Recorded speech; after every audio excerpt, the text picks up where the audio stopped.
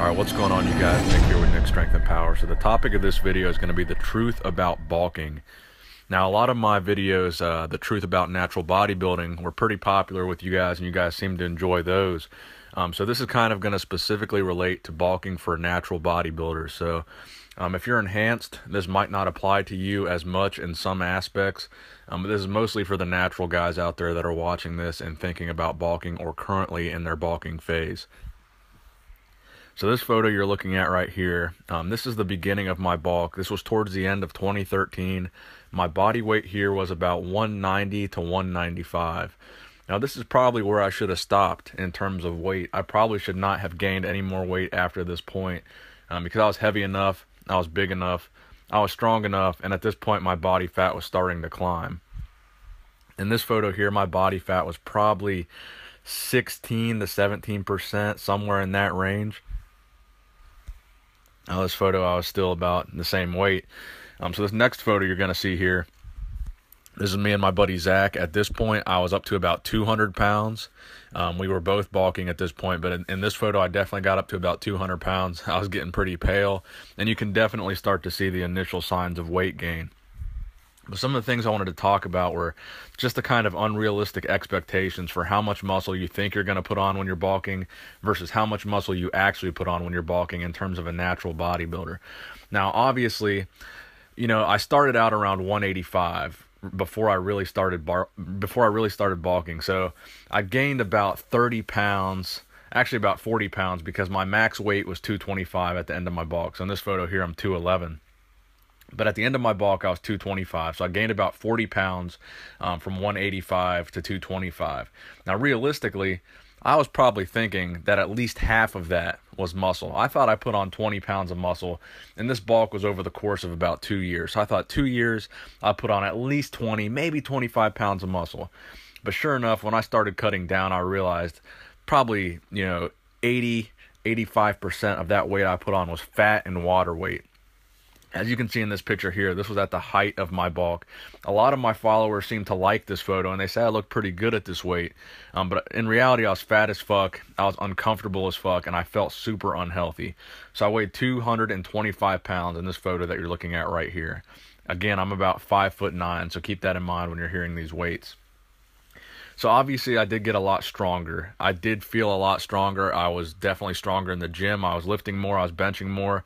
I believe my bench press around this time was around 350 pounds, deadlifting around 500. So I was doing pretty good at this point. This is when I first started powerlifting. That's the reason that I bulked up, was because I wanted to put on a lot of strength as well as a lot of muscle. But naturally, I realized once I cut down, I didn't put on nearly as much muscle as I thought I did. So it took me about a year to cut down from 225 back down to the 180s. And when I got down to the 180s, I really wasn't much bigger than I was, before I bulked up. I did notice I was a little bit bigger, and I thought I put on a little bit of muscle, but in reality, I didn't really put on as much muscle as I thought I was. So that's the first thing to beware of, guys. You're not going to put on 20 pounds of muscle in 2 years if you've already been lifting for at least 4 or 5. So don't have unrealistic expectations. Set a realistic weight limit for yourself. If you're 5'9", 225 pounds is not a realistic weight. You should not want to aim for a weight that high because you're going to be pretty fucking fat. At this weight, I would estimate that I was probably 20 to 21% body fat when I weighed 225 pounds. So I was really high in body fat. I felt really unhealthy. I got out of breath super easily. I had chest pain sometimes. I felt like my blood pressure was pretty high because I got a lot of headaches. So I just felt really unhealthy at this weight. And the process of getting down from that weight is super unhealthy. To get that heavy and then cut down so much like I did, I mean, dude, it was just super unhealthy. So you guys need to have some realistic expectations for how much muscle you're actually going to put on versus how much fat you're actually going to put on. As you can see in these pictures, I was pretty fat, but I had those muscle blinders on. In my vision, when I looked in the mirror, I just saw this big, buff, muscular guy. I'm not fat. I'm thick. I'm bulky. I'm strong. That's kind of how I looked at myself in these pictures. So I was thinking, I'm killing it. But you're feeding into the illusion that you put on all this muscle when you really haven't. You're really just fatter. But you're looking at yourself like, man, I'm big. I'm strong. I'm bulky. I'm a power lifter. So you need to kind of set aside that notion that you've actually gotten a lot more muscular. So here's a photo from after. So this is the after picture. This is what I look like basically right now. So I cut down. In this photo, I was probably about 155 to 160 pounds. So I look a lot healthier, and I think I look a lot better. But a lot of my subscribers think I look too small at this weight. But I actually prefer the look in this photo than the look at 225 for sure, because at 225, I just look like a fucking fat ass. You also have to keep in mind, girls don't care about how much you can lift for the most part. If you're fat, they're going to see a fat guy. If you're walking around the mall, you're at the movie theater, you're at a club, they don't know how much you lift. They don't see what you're doing in the gym. They don't see how much you bench. They just see a fucking fat guy in a dress shirt at the club or at the movies or at the mall. So you got to keep that in mind too. When girls are looking for a guy that lifts, they're looking for a muscular guy. They're looking for a lean guy. They're looking for a guy with abs. They're looking for a guy with veins. They're looking for a guy with big arms.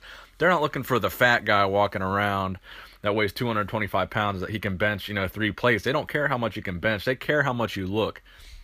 So for most of us who are into this industry, for the vain reasons that we are, because we want to look better, because we want to be more attractive, because we want to attract girls more, for those of us that are in the industry for that reason, which most of us are, and we shouldn't really deny that fact, because that's the reason a lot of us are lifting, is because we want to look better. You've got to kind of admit to yourself that the girls aren't looking for a fat guy. The girls want the leaner look, the aesthetic look. That's what they're looking for. So when you get fat and you kind of lie to yourself that you're just getting stronger, you're bulking, you're a power lifter, and you think that you look good, you need to really reevaluate yourself and look at yourself objectively and kind of compare yourself to other people in the industry.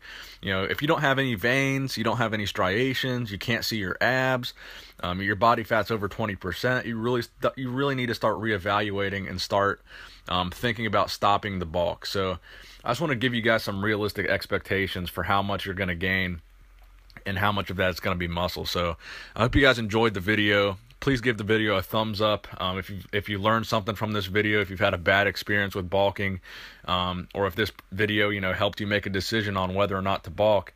I just hope you enjoyed the video. Nick Strength and Power, signing out.